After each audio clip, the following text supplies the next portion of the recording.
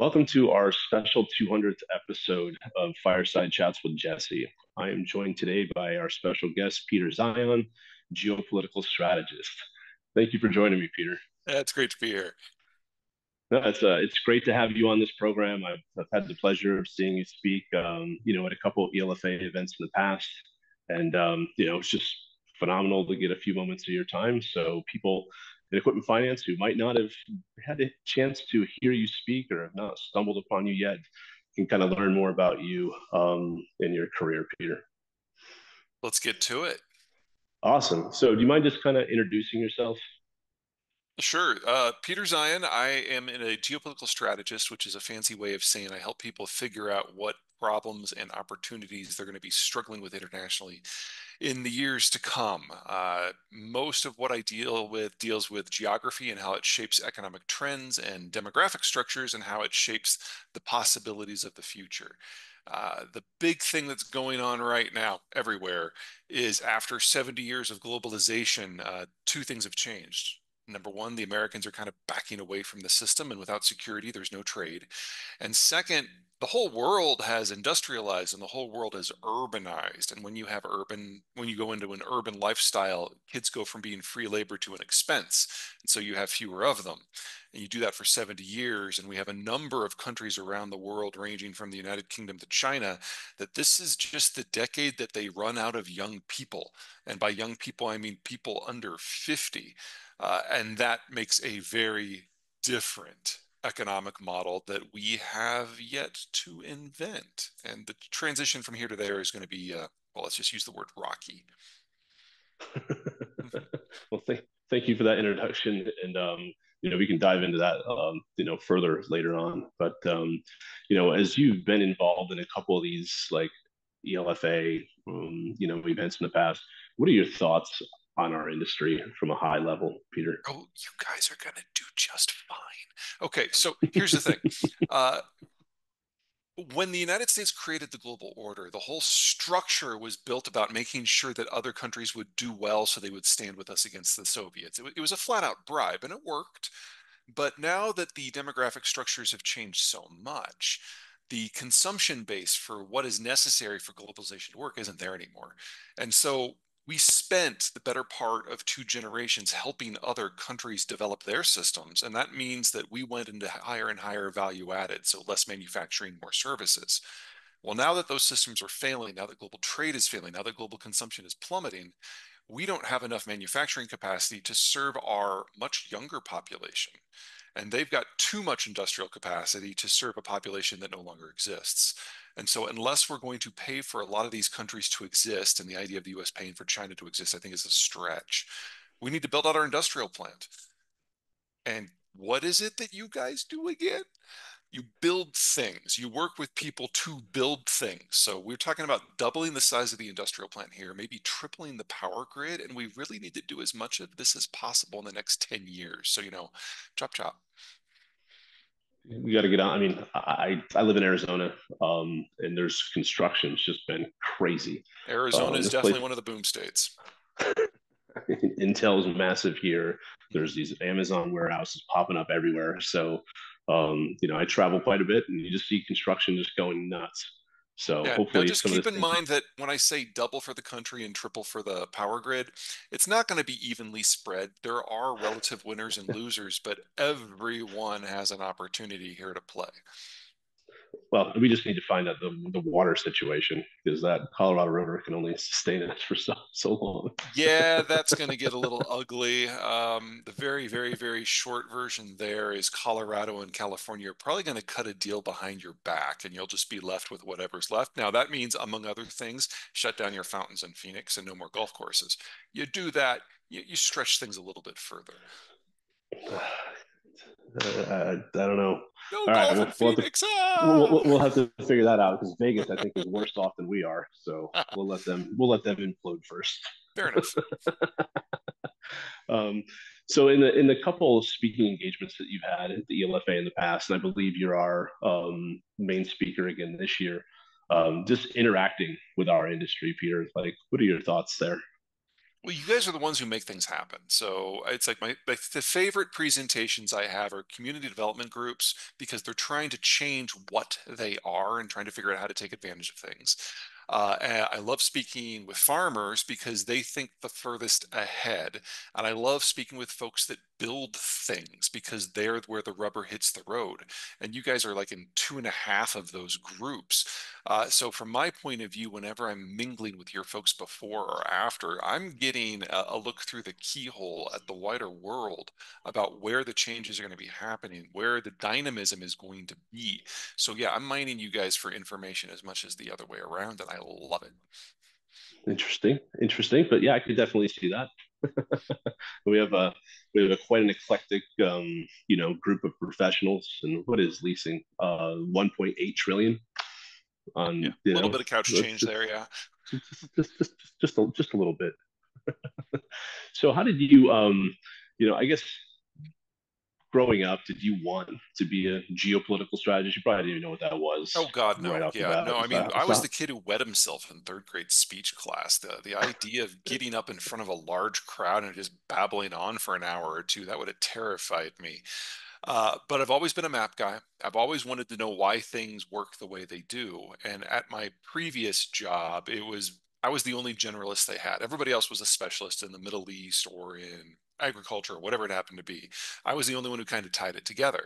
And what we discovered quite accidentally is that meant that most of the clients wanted me to be the one doing the presentations and the briefings because I could bring connections from different sectors and different parts of the world and different time frames together and make it all relevant for them, as opposed to just giving them a stovepipe presentation on a specific sector or a specific region.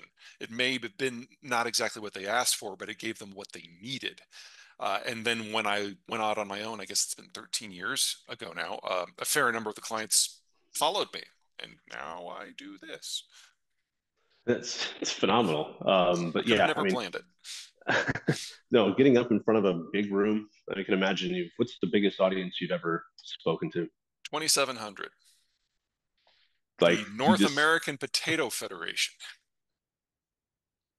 doesn't McDonald's own all those? I'm just kidding. We don't need to go there.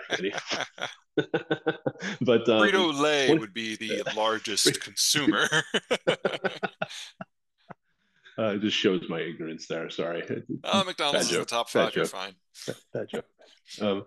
But yeah, so I mean, was there ever that sense of obviously you're very confident and you know your information, so that's step one, right? To well, but you can talk around whatever else, right? But I just sit there and I get up in front of maybe a couple hundred people, and it's like how do you like maintain Actually, that? once you break about 100, people, it actually gets easier because if you tell a joke and it catches with just a few people, the laughter ripples. Uh, Small groups are hard. Groups under 20. Oh, because, if one person laughs, everybody else smothers it. it's fair. That's fair. Or if you have people that know what you're presenting on better than you, Well, I try not to do those presentations. it's fair. It's fair. It's fair. My first sales job I ever had, the guy was like, "Hey, didn't you just travel to Seattle last week to see a couple clients? Why don't you pitch us the sales team?" Man, meanwhile, I've been there for 3 months. Why don't you give us your presentation which you gave to them? No pressure. No, it's totally bombed it, but whatever. So yeah, smaller groups are a little tougher. I definitely agree with that. And then I guess from a writing perspective, did writing come natural to you? At my old job, I was writing every single day. So, yeah, it's something that's kind of been in my blood. Did a lot of creative writing in college and immediately after. And what I've discovered, especially since the first book, is, every time I give a presentation, I have to learn the world again through the client's eyes. And you do that for 10, 15 clients and you get a chapter. Well, I've done 750 presentations now. So, especially the fourth book, The End of the World is Just the Beginning, that covers all the economic sectors. I don't want to suggest that that was easy or that it wrote itself, but I'd say 80% of the research had been done on the day we made the book pitch. So it came together with a disturbing amount of speed compared to some of the others. And when you put out the first one, some jitters in regards to, okay, I'm out there, I'm a public presence, but now everything's in a book. You know, books are definitely forever. Is anyone going to Exactly. read this?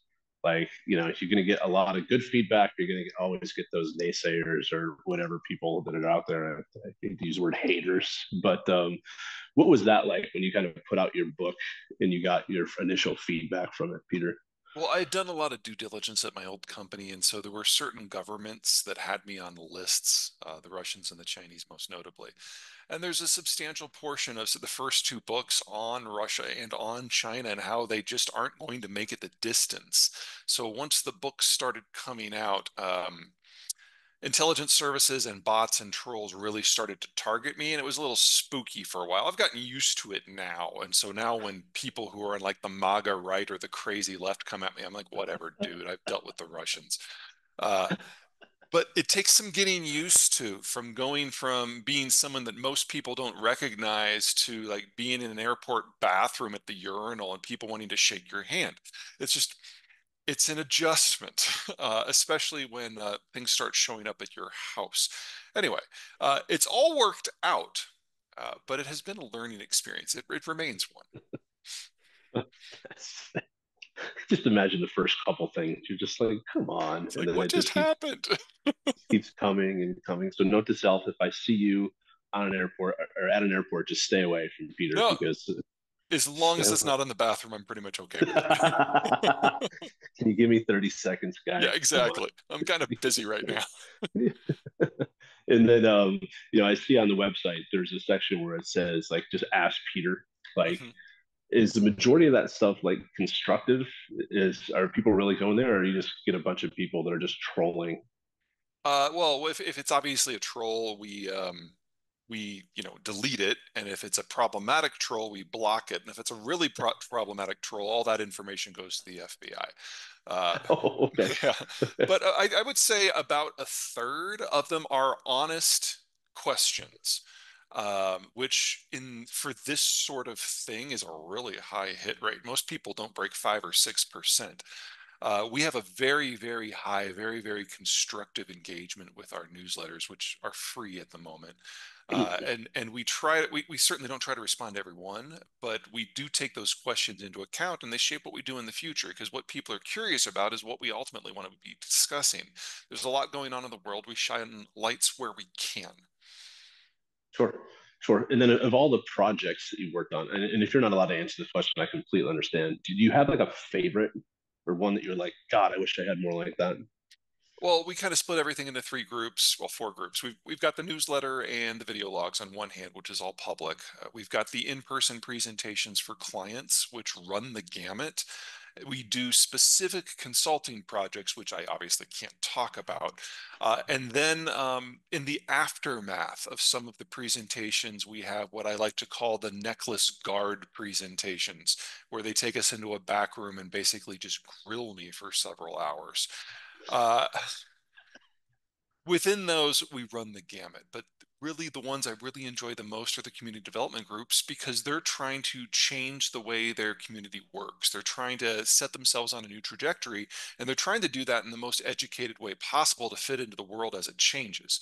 And so whether I'm doing that with the state of Texas export board, or a community in the Ohio River Valley, or a state that is trying to change or move up the value added change, people who are trying to understand themselves a little bit better and trying to change how they function. That's hard. That's brave. And I love helping people do that. Sure. I mean, all they're trying to do is be better, Yeah. uh, not a potential third world organization who's trying to game the system in Well, any every way they once in a while might I do one of these in a possibly. foreign country too, and those are great as well. Sure, sure. We're just trying to think of like any those projects stand out from a in a foreign country perspective. Is it more like community driven, trying to how do we get better at certain things? Well, I gave a presentation in Poland earlier this year, and it was the first time I had ever been in Poland. I'm basically talking to them about the rise and the fall of countries during the globalized era, and how, the Germans had this 70-year bull run, and it's over. Their population is bombing now, and within 10 years, most of the major names that we think of when we think of German engineering are just not going to exist in Mm. Germany because there's no staff. But Poland has a demographic that is a lot younger, and so it has this moment to shine. The question is, what is it going to do with it? Polish history has been defined by the rise and the fall of Germany and Russia. And both Mm. Germany and Russia are coming off of a high point and are about to just nosedive at this time that Poland's going to have a golden age. The opportunity for the Poles at this moment in time is immense. The question is, what will they do to take advantage of it? And no one can answer that but them. Okay. Yeah, I was gonna say you could probably make some recommendations, but I it's gonna did. be up to them. It's gonna be up to them to see them through. So with the, I guess, just populations decreasing, a big part about equipment finance too now is AI and just like automation and Hmm. all that stuff. And we could go down that road forever, Peter.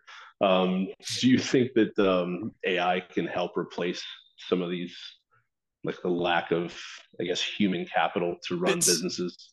bits and pieces, two problems there. Number one, AI in the way that it seems to be manifesting, and it's an evolving technology. So if it evolves in a different direction, I reserve the right to change my mind. No, Uh, it's fair. for the most part, is affecting white collar work, not blue collar work. Mm-hmm. So the problem we're having is as demographics age and the baby boomers retire and the global workforce contracts, and we need to double our industrial plant, most of that work is blue collar. So AI can nibble around the edges of it, but it really can't attack the problem head on.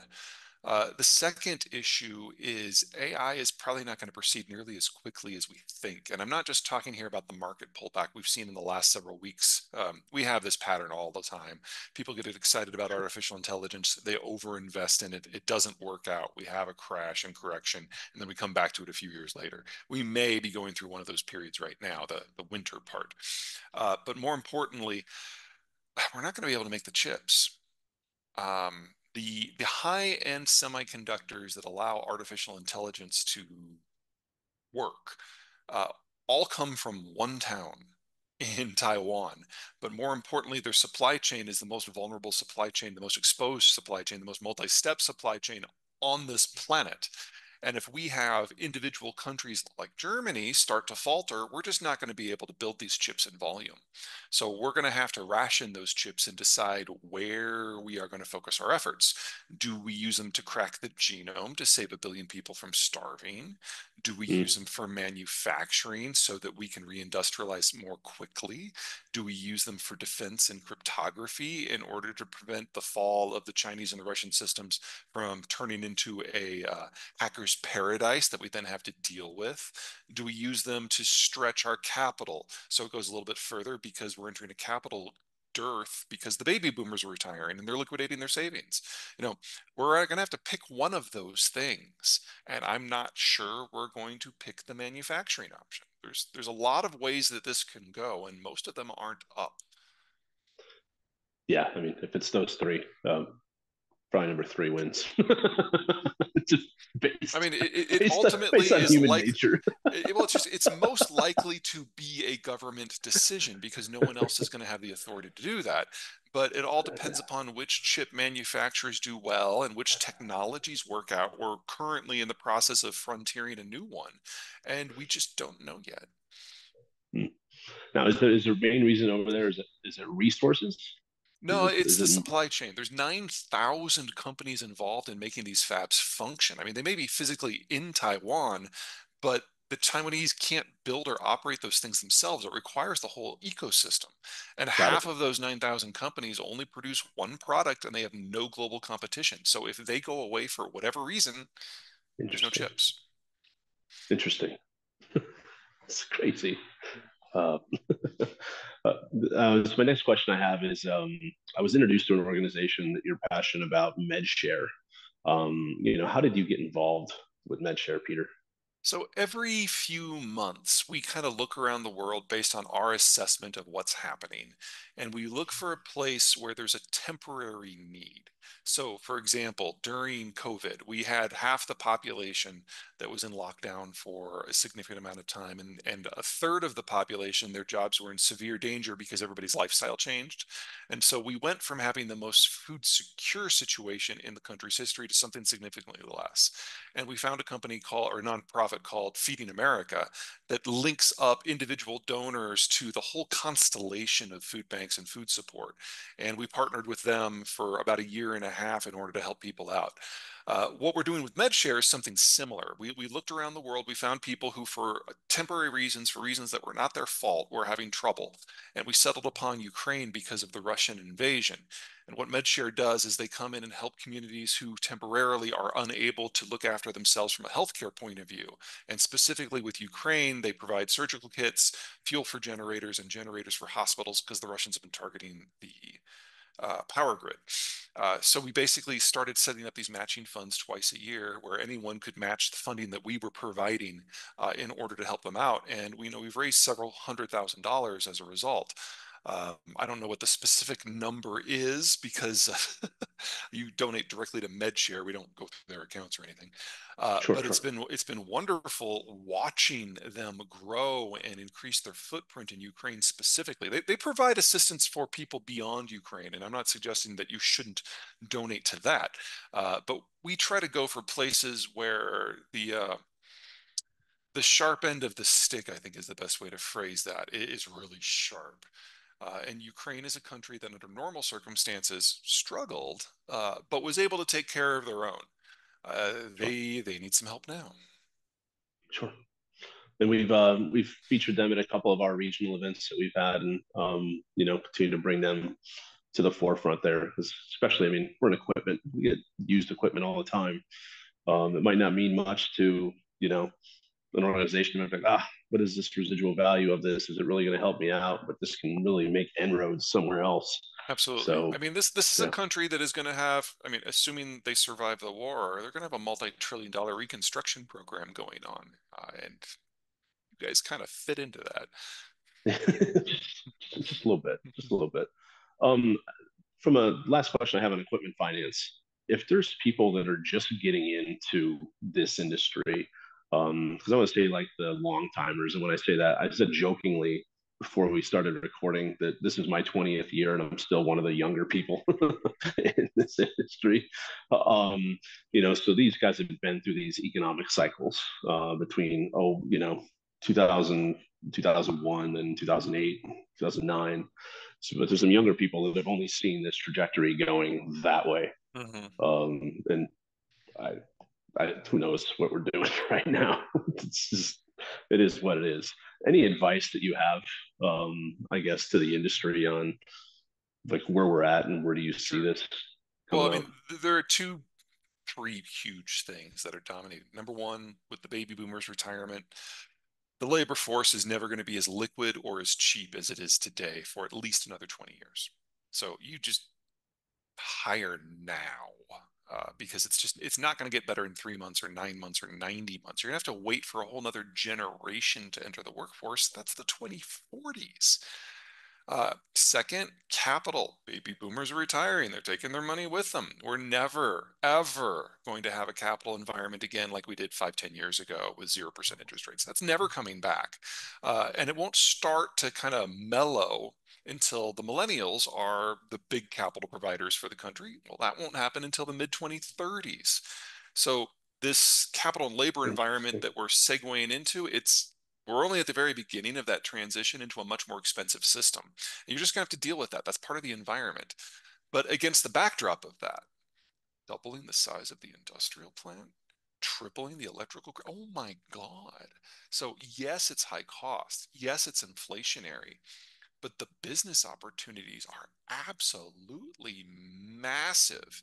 And so partner with anyone you can in local or state government to get those contracts and get them as soon as possible because labor and capital is only going to get more expensive.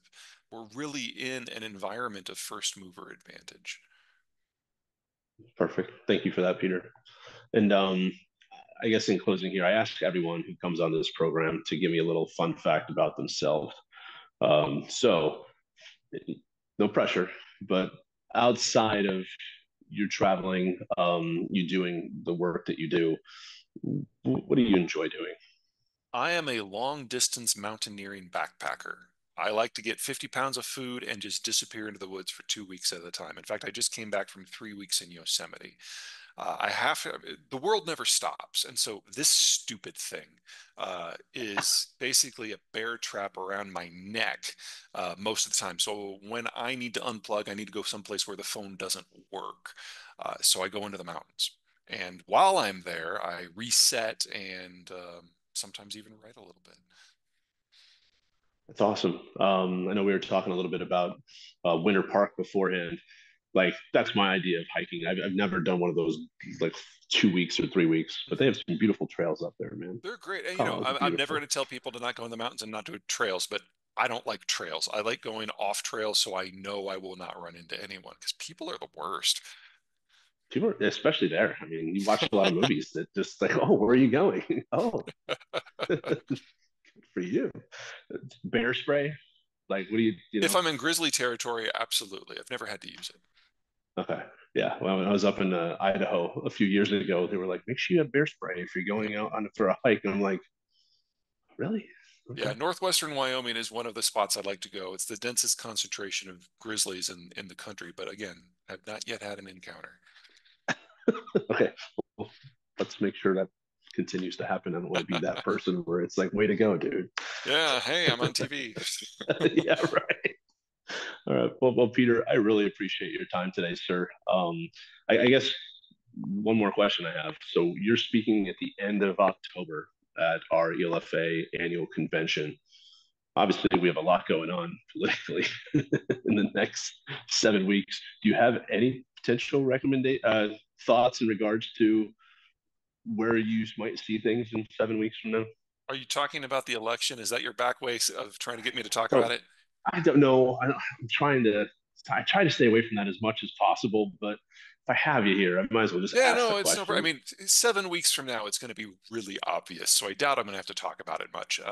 The very, very, very, very, very short version is that Donald Trump's consolidation of the populace has resulted in him driving the business community, the national security community, the fiscal community, and the law and order community out of the Republican coalition, and he just doesn't have the votes. Um, and independents, he has told that their vote doesn't matter and that the general elections don't matter. And their general response to that in the midterms, if you remember, was to vote against Trump candidates by 4-1 in the elections that were up for grabs. So you put those two things together, and there's absolutely no way that Donald Trump can win. And what we're going to see over the next 7 weeks, now that the independents are actually answering polls, that start to manifest. So just since Harris became the nominee, we've seen a lot of red states become swing states and a lot of swing states go blue 2 months from now. We're talking. It's not going to be a landslide. It's going to be a wipeout. And the question is, what happens to the Republican Party on the other side of the election? Because Donald Trump will have now led them into four ever greater election defeats and humiliations. Well, thank you, sir. Thank you, sir, for that. I was trying to stay away from it a little bit, but Well, then you I shouldn't have have you on asked here, about right? it. I know it's inquiring minds, myself included. Fair Peter. enough. All right, sir. Well, I really appreciate your time. Thank you for being our special 200th episode. Appreciate your time, sir, and look forward to seeing you here at the end of October. Thank you. See you soon.